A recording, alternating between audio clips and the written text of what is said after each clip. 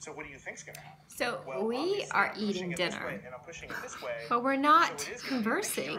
However, F1 is We're not the same enjoying each other's company. Well, Actually, I can shut we it are off. because he's laughing at me. But mostly it should go to the right. I'm drinking wine. That should dominate this. She's learning about vector addition.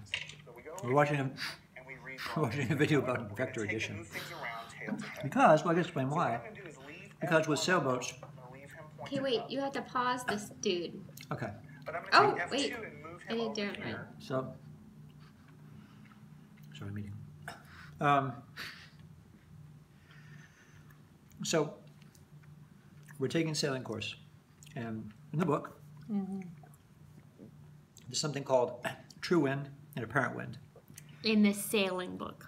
In the sailing book. Well, all right, so to describe what true wind is say you're stationary, and the wind is blowing at you at 10 miles per hour. You're going to feel it a certain way, right?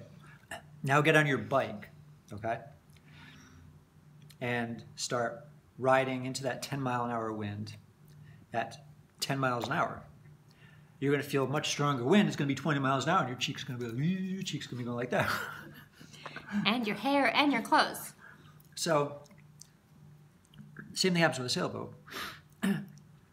There's a wind that, a true wind, that you'll feel on a boat or any stationary, or when it's stationary anyway, or anything that's stationary, and it has a certain direction. But when the boat starts to move, then you feel something called the apparent wind, which is the wind, the true wind coming at you, but also the wind that you're going to experience because the boat's moving. So the apparent wind shifts in direction and velocity is direction. So direction and speed, or changes its velocity based on that. Anyway, so, and you can figure, so they, just in this book, it showed some numbers, like this boat is going 4 knots. There's a true wind coming at 10 knots at 45 degrees off its beam, port beam, and it shows an apparent wind of 13 knots at 33 degrees. And I just wanted to verify. I was trying to figure out how to calculate and verify it because I wasn't sure if I wanted to see if they were actually doing it right. And I haven't done vector addition in a really long time, so I had to figure out how to do it again. So that's why I'm watching this guy. So anyway, so basically, sailing. He loves sailing because it is. Oh, it's physics. Totally physics. Physics. Newtonian physics. Yeah. What? It's Newtonian physics. Newtonian. Or just physics. Physics of everyday life. Physics of everyday life. Yeah. Because a sail on a sailboat is, well, most people are probably familiar with flying. It's a wing, or essentially a wing is like a sail. It operates in the same principles. So, yeah, it's cool. That's physics. Which we will learn in our sailing lessons. Which we're starting tomorrow. We're starting sailing. Look at my apartment. My condo is empty because... So is her bottle of wine. There's a teeny bit left. That's empty too. To get through vector addition.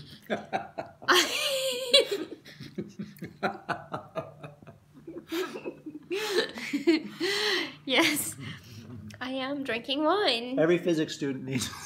Every physics student needs a glass of wine. About 21. Well, look, I am selling my condo, so we can afford the boat. We're going to sell everything. All our clothes. We'll be out there naked. You would like that. Yeah, I would. Naked boating. Naked boating? Yeah. Well, there's our video. Cover your eyes, I'm blind. Not from you, but from me. Yeah. Wait, you're going to be blind by looking at me naked? No, the other way around. No, not you. God, no. They're going to be blind looking at me. Oh, they are. Yeah. Got it. I was confused with what you were saying. Mm-hmm.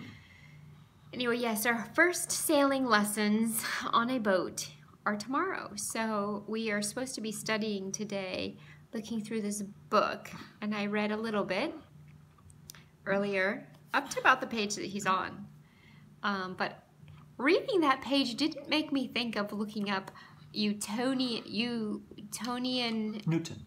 Like Newton. Newton. Yes, Sir Isaac Newton. I thought you said Newtonian, like Yeah. Newtonian Newtonian physics or classical physics. Yeah. Classical physics.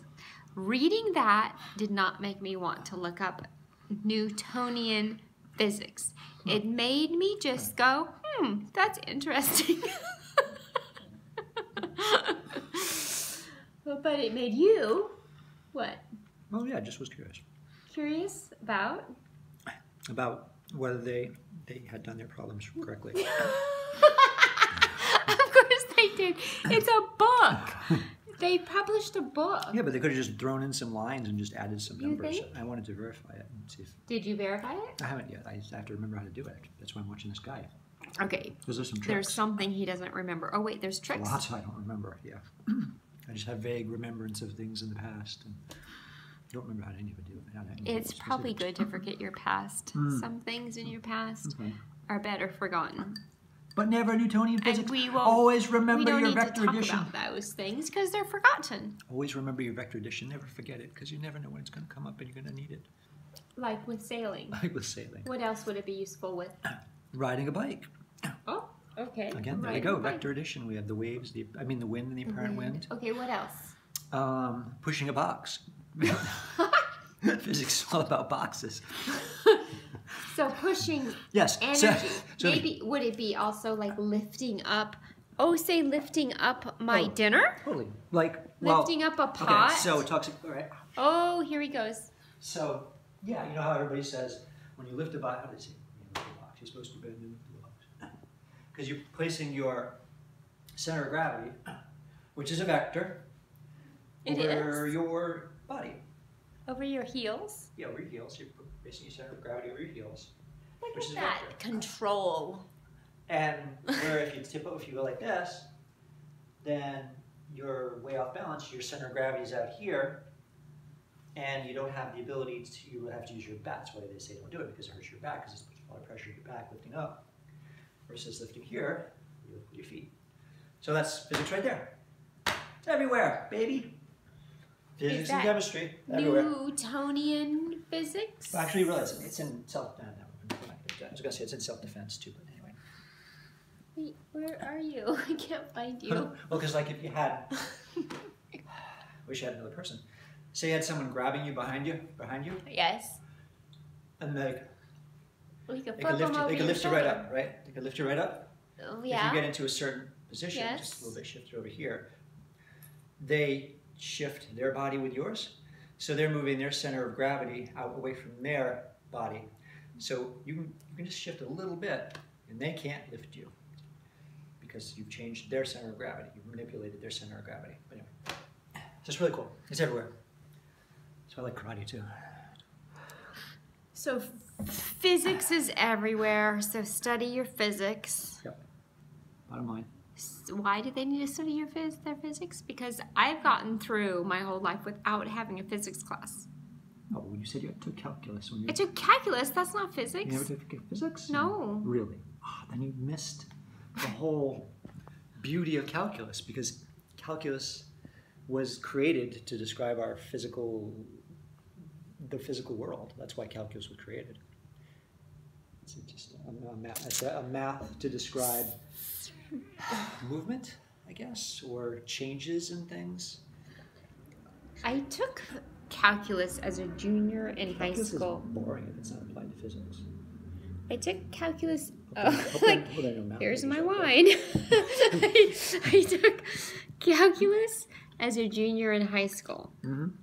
Because I'm just as smart as you. You're a lot smarter than me. But I stopped there. As a junior in high school, my brain stopped. And I went into fashion. Your brain just shifted to the other side. To the other side of, you mean? Yeah, left-handed versus right-handed. You were more creative. Creative. Yes, because I don't need physics. I don't need physics to learn to know how to, I don't know, make a pattern. No, you don't have to. Wear high heels, look sexy, look cute. You know, pick out a cute outfit for somebody. Use physics in your fashion designing. You move scissors, that's physics. That's why you're able to cut something. Physics. I should probably sit next to you, or you should sit next to me, so I don't have to keep So you're not turning. dizzy? Well, Yes. this is done by now, isn't it? Because I want to eat my food. You want to eat your food? Are you... And now I watch the video. Now I watch this. Oh, he's very excited about watching the vector. The vector. So the funny thing about watching, I was watching the video with him, and I said he was listening to all the vector bullshit. The vector speak. The vector speak. Well, the guy was doing a really good job. He was starting from a very basics where nobody, for somebody who doesn't understand at all. So he did a really good job. So we haven't gotten to the good stuff. Okay. I really love. So he was doing that, and what I noticed, because I stopped listening at one point, I noticed that he had a button on the back of his shirt. And the guy. Oh, yeah, right. And I said, he's wearing a button-up shirt with a button on the back, which means he should have a tie on. And you said, no, he's wearing a polo shirt, which amazed me that you noticed I got it that. right. You noticed that. He did have a polo shirt on. She taught me What I was seeing... I know what a Henley is now, too. Look at my hair. It's horrible. Why'd you let me be on camera like this? He had a V on the back, like a logo V on the back, not a button. I mistook it for a button because the video was this big. It was a V for vector. Could be, yeah. Makes sense. His business was probably called Vectorism. No, he had a little... Look at him noticing the clothes. Erlenmeyer flask on his... Erlenmeyer. Who's that? It's a type of flask. A flask like a liquor flask, or like a flask to use in chemistry? Chemistry flask, yeah. Yeah. They call it an Erlenmeyer flask. Like a liquor flask. Liquor flask. He doesn't drink, so you know this from watching our videos. That he drinks sugar. I like sugar. He drinks sugar. I'm like Elf. He drinks wine. Syrup. What? Syrup. Soup. Okay, so you want me to shut this off so that you can then go back to your vectorism? Yeah. He wants to geek out tonight. Very exciting evening. I can't get stuck on this too long because we need to study. We need to study the sailing lessons for the sailing classes tomorrow. Yep. I don't know how much we need to read of this 126 page book. You probably just want to like maybe parts of the boat, maybe just some terminology like the importance of the wind, stuff like that. I read the importance of the wind. Yeah, but we haven't gotten into the vectors yet. Well, I read this page and did not say anything about vectors. It doesn't talk about vectors. It does not talk about physics. It does not say, this is a physics lesson. Pay attention here. Oops. Physics is part of your everyday life. It doesn't say that. Okay. But it did say everything else you talked about, like the wind and the bike and the whatever. But it didn't say physics. Right. It didn't have to. Well, it would have had to, for me to understand that that was actually physics, because I didn't know it was physics. Right, because you don't have the basis for that understanding, because you never took the class. You never took physics. I never had to. Right. Yeah. So I didn't. Since I took calculus in high school, I only had, in college I only had to take an algebra class to justify or whatever that word is, to meet my requirement for graduation. So I took an algebra class. Even though I took calculus in high school, You're getting along. I didn't want to take a calculus class in college. So I took an algebra class. Sure. Because I didn't want to work hard. Okay, we have to study now. Or eat. We have to eat, drink some wine, and study. I'll drink the wine. Okay. He'll study. Okay. I have to study too. We're going to look super cute in all our clothes tomorrow. All right. Bye.